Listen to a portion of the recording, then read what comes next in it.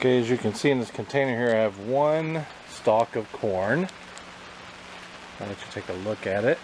I've got it attached to a pole here, just to keep it from tipping over. And it grew 5.5, 6 foot tall, tasseled. I took took the tassel pollen and pollinate myself, and I got full pollination on this here, which is really good. And now I'm drying it out. It's a decent sized stalk. I'd say it's about 5.5, 6 inches long, and I actually had two sort of. One tried to come here and one a little bit here, but really only the one that was growing here fully developed, and that's okay. So why am I doing this video? Well, one is, well, the primary reason is because I want to find out what the root system looks like inside this one container, to give me some evidence of how many I can plant in a container and overall production.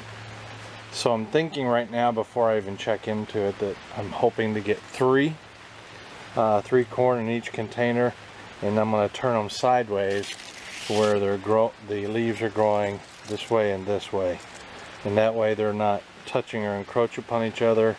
I know the roots will be, but in my mind, for some silly reason, I'm thinking I could get three if grown that way. So part of what I need to do is take a look at the root system in here, and I'm going to do that with you.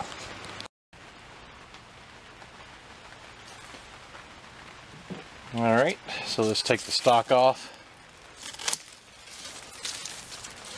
and just set it over here on the water culture beds for now. And we'll take and turn the pot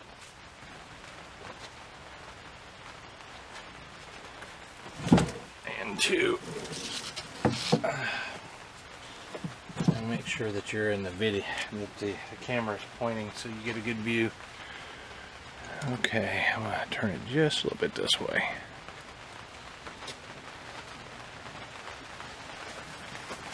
Alright, that's as simple as doing that. And let's look at the root structure, shall we? Okay, there's a little bit of circling on the bottom, and that's also the lowest depression around the edge there in the container, so we know that that's probably always sitting in some liquid. So let's just kind of break it apart, which it does really easily. And as you can see, it's really easy. So that is one corn grown in hydroponics to full maturity, and that's good news in my eyes, because this pot should easily be able to accommodate two more. So I'm still thinking I can grow 3 per container.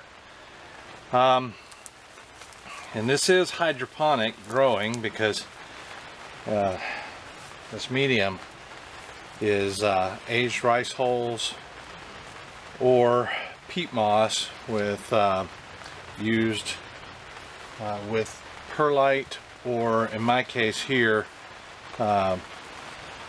parboiled rice hulls in place of perlite is what I should say. So essentially I'm always using peat or aged rice hulls as a primary substrate, and the aeration is provided by parboiled rice hulls in my case, substituting for perlite or vermiculite. So there's no value to this at all. There's no compost in it, there's no nothing in it. Everything it gets is from hydroponic nutrients, in this case master blend, calcinate, and magnesium sulfate or Epsom salt. So that's everything it needs right there, grown in this little container, and that's how I do it. So this is a good example of things that I notice when growing this way. If the plant gets everything it needs, it doesn't make huge, it doesn't send out huge root systems to go everywhere, because it gets it in a smaller package. because it's right, all the nutrient needs is around the roots at all times. And that's what I've noticed. So we're going to try next season, when it gets warm enough, we're going to try growing corn 3 to a bucket instead of 4. And we're going to angle the corn leaves parallel to each other instead of perpendicular. We don't want the leaves to overlap or do anything. We want to grow like this. So I hope you're able to see everything I'm trying to explain here. And we'll go from there next year. This is Brent. See you guys later.